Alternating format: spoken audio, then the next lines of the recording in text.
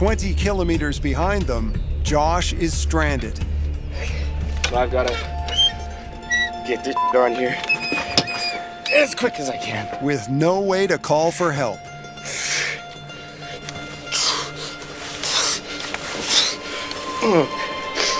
I know it seems f***ed up and I'm putting my weight on it, but I'm not that heavy, and I know for a fact.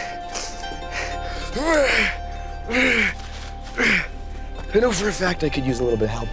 The bolts have to be so tight, way tighter than I can possibly physically get it, because I'm running over the rocks, and these are gonna be rattled out in 10 minutes. Such a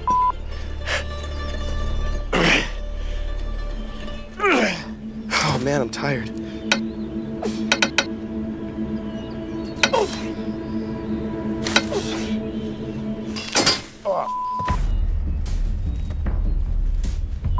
Me.